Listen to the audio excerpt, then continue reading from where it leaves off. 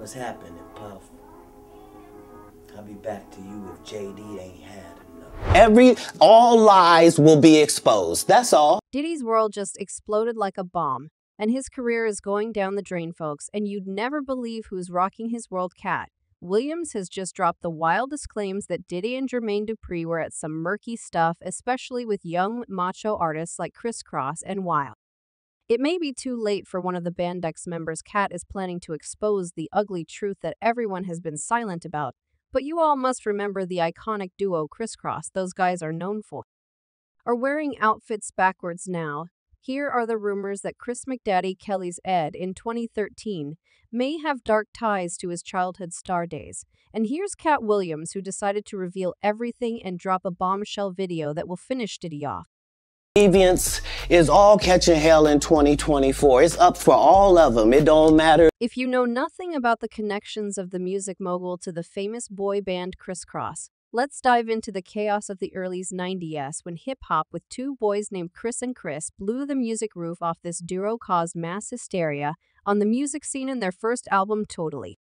Crossed Out sold like hotcakes with a circulation of more than 4 million copies. Their hit Jump was heard from everywhere, staying at the top of the Billboard Hot 100 charts for 8 weeks. The rhythm, lyrics, and that explosive energy attracted everyone. Kris Kross became iconic in their music videos. Especially the searing Jump were played non-stop on music. Little did everyone know that behind their success, something shady was happening. Say one thing about Chris, we had too many memories. In 1992, at the height of their fame, these guys went on tour with the king of pop, Michael Jackson. However, behind the scenes of success with Kris Kross, a darker battle was raging. Chris Kelly's rapid rise to the stardom was overshadowed by a long and painful struggle with addiction to substances, a battle that tragically consumed his life when he was 34. Shortly after came a statement from Jermaine Dupri, who discovered Kris Kross at a mall in Atlanta in 1991 while they were performing for Shoppers Deep.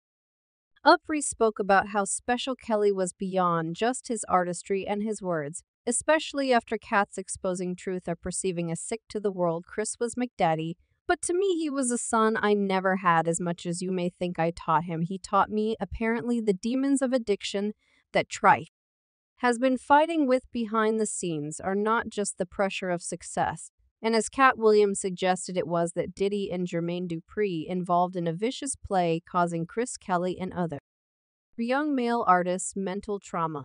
Because pdiddy be wanting the body. And you gotta tell him no. You got to tell him. Rumors of foul play and violations of all imaginable laws when it came to producing have resurfaced, and while Diddy believed that all evidence about his crimes was buried, he's going to face the sad music of his downfall. Chris Kelly's demise has blown up the industry, leaving it in shock. The toxicology report clearly indicated the young man had a dangerous mixture of strong substances in his system, which ultimately led to his tragic end. Paramedics fighting for Kelly's life said that his friend had informed them that he had taken a combination of heavy stuff the previous evening. The revelation of his struggle with addiction led to the exposure of the demons he was fighting behind closed doors and the potential essay he had experienced as a child.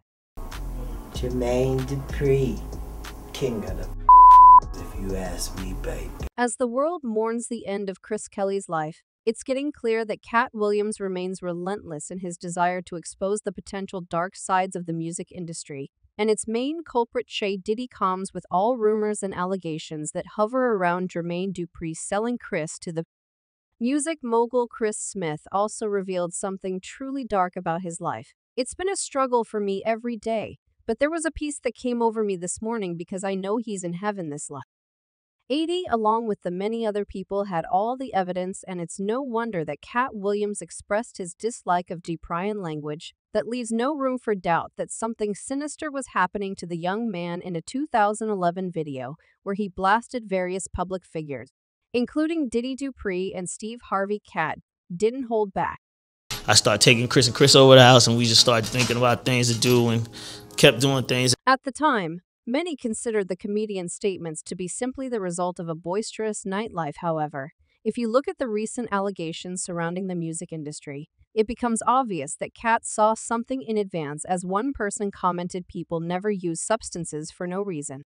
Kids take that to cope with trauma always, and another user added, if you see anybody blow up quick in the music scene, just know they did some things. What is surprising is that Jermaine Dupri did not rape. See a storm after Katt's claims he chose not to respond to these accusations and not attempt any legal battle with Katt, forcing people to think about the truth behind these accusations. I start taking Chris and Chris over the house, and we just start thinking about things to do and kept doing things. That situation got terribly nasty for him in 2018 when Bow Wow, who also was Du's protege, began to throw mysterious tweets hinting at some dark secrets, and now in light of the recent scandals surrounding Jaya. It's like Diddy people become more than skeptical of Jermaine and the entire music business, how he really ain't produce or write all the hits. Like, I'll think how they kept me from writing because they wanted all the publishing, or how I was never signed to So Def. Let's talk about it after these claims. A growing of distrust in what was once the brilliant world of mentoring in the music industry began to swirl. And here's when Diddy's name got dragged into the mix, because when you hear about Puffy Flavor Camp, your jaw might drop. But the stories of celebrities who have experienced the mentorship of Diddy will make you all folks shudder. That's my brother right here from day one. We used to wake up, and I mean damn, one of those who settled under Puppy's wing was none other than Usher. His journey to R&B fame began in his youth, and in 2016, he revealed to Howard Stern the dramatic year he spent with Puff Daddy when he was only 14. Usher did not shy away from saying the truth. I got a chance to see some things. I went there to see the lifestyle, and I saw his revelations during an interview on The Stern Show about what was going on behind the scenes of Puffy Flavor Camp were enough to make anyone think it was a look into the eyes of harsh reality, the price you have to pay for fame. Especially when you're a young guy under the steering mentorship of monstrous Puff Daddy, and you're gonna go to Puff Daddy, he's going in the 90s. Do you understand what that's like? Usher's non-conventional training at the infamous Puffy Flavor Camp raised a lot of eyebrows, folks. It wasn't all work on new tunes and dropping hits. Apparently, Diddy was eager to introduce the young par to another side of the music world. And it's been said that Usher's seen the horrors of these parties. Luckily for Usher, escaped the tragic fate of Chris Kelly. And probably his mind had blocked all the memories. But here's the thing, it definitely looks like the rapper doesn't tell the whole truth about the music industry and Did's role in it. But I don't know if I could indulge and understand what I was even looking at. It was pretty wild. As young Usher was living with Diddy, he quickly realized that he needed to escape the music mogul's tight grip before it's too late. As he later confessed, I wanted to drop him. I wanted to be out of business with him. I broke his heart. I broke his mother's heart. It was a very tough period in both our lives. Apparently, this is why Usher didn't try to make his album outstanding after his first release with Diddy failed to meet commercial expectations. The music mogul distanced himself from Usher's next projects, and that probably saved his life and mind. You're a dad. Now, would you ever send your kid to Puffy Camp? Hell, no. But if you think that Diddy has built all the protective barriers around himself, here's the thing. Katt Williams insists on having something in possession that can ruin the music mogul in a second. And since he was invited to Diddy's bashes, he knows more than. And he spills right now. As for Diddy's victims, Katt already highlighted the importance of staying true to one's principles and not succumbing to industry pressure, even for a huge pile of cash, to turn down $50 million four times just to protect my integrity. Apparently, with new details coming to the light, people are seeing the real colors of the music industry. And while the epic downfall starts with Diddy, fans believe that other mighty figures may follow soon enough. As one person commented, and all getting turned out for fame and money just to realize they never wanted what came with it. And another user added, Diddy sold his soul. Now he corrupts striving artists with deal rituals. He's evil and needs to be exposed. Now Diddy is on the hot seat trying to save the shreds of his career after this big exposure, and it looks to me that his days are numbered. But folks, I wanted to ask you, what do you think about all this? Could Diddy be finally facing the karmic wrath after Katt's bomb allegations? And is his career as the music mogul is finally over? Drop your thoughts in the comments below, and don't forget to check my other videos.